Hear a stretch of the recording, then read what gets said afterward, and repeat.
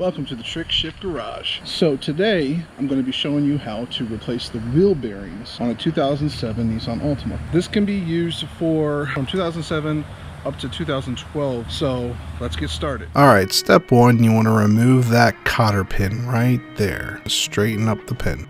Once you got the pin straight, just pull it straight on through. Alright, the next step is going to be that spindle right there. That's a size 32 millimeter, and I got my big old air gun today, so just put it on there and it zips right off. Take the flathead screwdriver and just pry up a little bit on the ends, and then the next step is to pull off this clip that holds the brake line in place.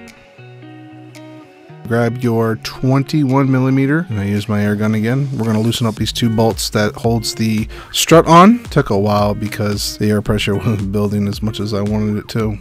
Once you got them loosened up, you can just tap them on out. But I decided to leave one in for now, so that way it would stay in place, so I can work off the CV joint. And speaking of CV joints, you can watch us replace them along with the wheel bearings by clicking the card at the top.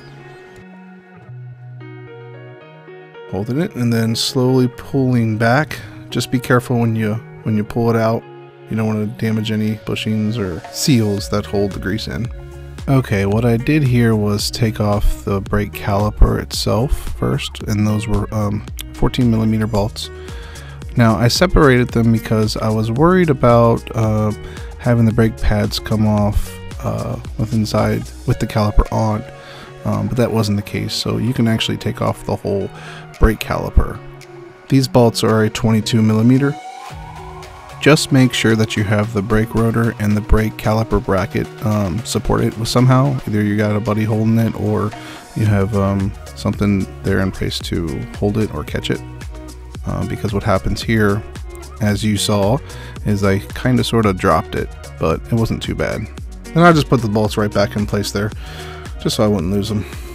And as you can see, the wheel bearing, when I was turning it, I definitely felt some grinding, a little bit of noise with it, so I knew that it was time for it to come out. See, now I'm hitting it with some liquid wrench, some PB blaster, and just let it soak there for a couple minutes. Try to work in. It makes it a little bit easier. You can also spray the front side of the wheel bearing as well.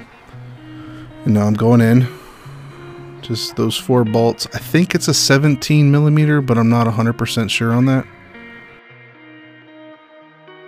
It's around there. Loosen up all the bolts and then taking them out one at a time. Now when you're loosening, just try to watch what you're doing in terms of like how much weight or pressure you're putting on that lower control arm. As you can see, mine didn't just come out. Had to bang it out. I had a dead blow hammer. Really a ball peen would have did the job better. And the main difference between the two is the dead blow has sand inside, and it's usually encased in like a plastic or a soft plastic material. That's meant to be a dead blow when you strike an object, and it's not meant to damage the object at the same time. A ball peen is metal, so you're going to deform it no matter what. Now I get the ball peen, banging it up. Took a minute, but it wasn't too bad. And you can also see the side of the wheel bearing being deformed as I hit it. And there it goes. Alright, so next step is just cleaning up a bit what I can. Grab a brush, wire brush, and scrape around. You know, try to clean up some rust on the inside of the wheel hub. And put some anti-seize over it. And this just helps it not stick terribly for the next person who ever takes this off. It's just being courteous, I guess you can say. Just a light coating. You don't need to do too much. So, and take note of the back plate. See how it goes back? That's to allow the rotor to go on there. Make sure you have it in that same orientation. If not, when you put your rotor on, it's going to be rubbing on it. So just make sure you put it on the right way. So I couldn't get mine in all the way. So basically here what I did was got a couple bolts started by hand at the top to at least hold the wheel bearing in place. And so once I got those 2 bolts at least started, then I was able to put the other 2 in, screw in each bolt maybe a few turns at a time to try to pull the wheel bearing in by tightening those bolts. Once you got them all tight and snug by going around as I did. There really is no actual sequence to it. I just kind of did it what I could. Once you got them all snug anyway, the plan is to just torque them down to the correct spec. Okay, here we go, torque time. So yeah, it is a 17 millimeter at 44 foot-pounds of torque. And I use my torque wrench and just turn it until you hear a couple clicks, and then you know you're good. Pretty straightforward. I did notice that when I was doing this, I don't have any wheel speed sensors. I kind of realized it at this point. I'm like, huh, I wonder if I even have any lock brakes. So at this point, putting some anti-seize on the plate, the wheel bearing mounting surface. A little bit's fine. You don't have to cover the whole entire area, but I just put some in there. Put the rotor back on. And I just put a couple lug nuts in just to hold the rotor in place so I don't have to sit there and hold it. That'll allow me to put on the rest of the brake assembly and spray it down with some brake clean.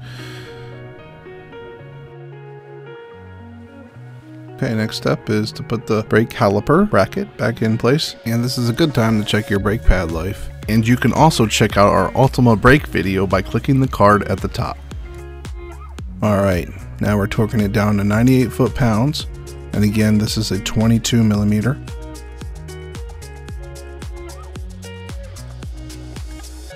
If you're having difficulty tightening it down to the full amount, what you can do is mount the wheel hub back to the struts and put the two bolts in place just to hold it still enough so that way you can tighten it.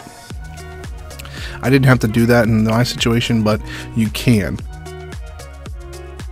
Alright, now on to the caliper.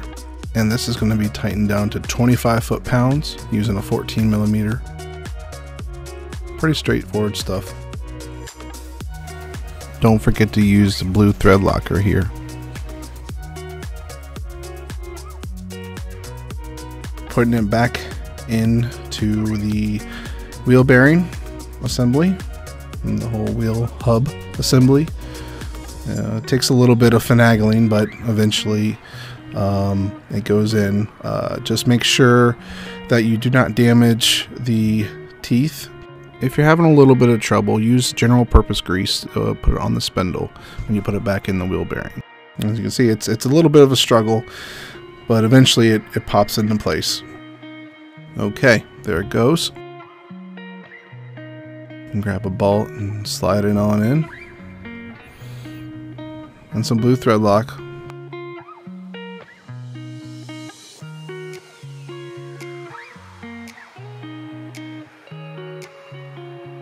For the other one, same thing. I'm just finger tightening in there now just to put it in place.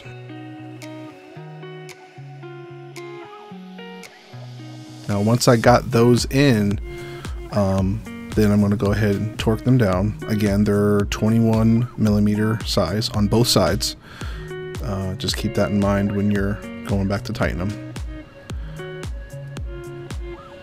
So here I'm just kind of using the torque wrench to just get it tight at least, and then once I have it snug a bit, then I would go back and then torque it down to the correct spec, which is 103 foot-pounds.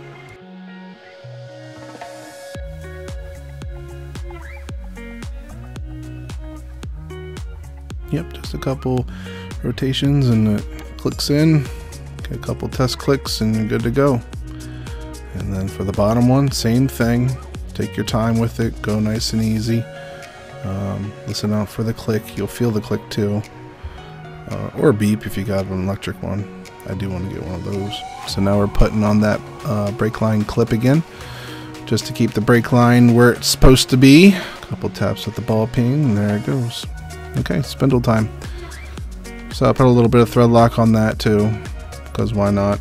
Better be safe than sorry.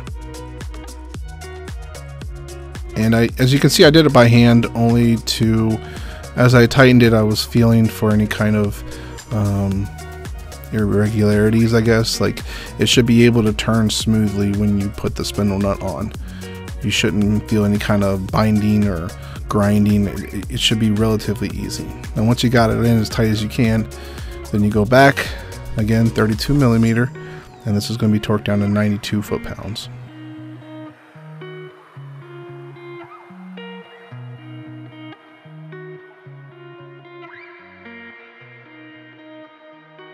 So my axle came with a spindle nut retainer.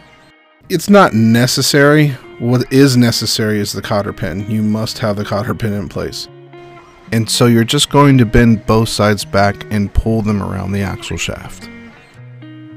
And then just put it in, and you can just bend it back like so. You just want to make sure the cotter pin doesn't escape at all, ever. Like that. And that was good. That was good to go.